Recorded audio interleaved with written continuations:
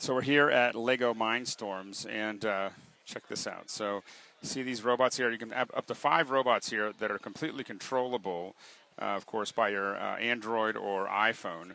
And this one's a pretty nasty little.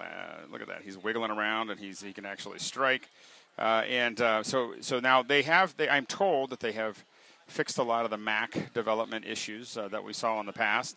And so you'll be able to do it on the Mac or PC. Now, this is coming out later this year for $349, and it should be pretty nifty. I think that I think I'm going to have to finally dive into Mindstorms. I've kind of put it off because, I didn't really want to open up a PC every single time I wanted to do development, but I don't think that I'm going to be able to resist for much longer. Once again, this is Lego Mindstorms.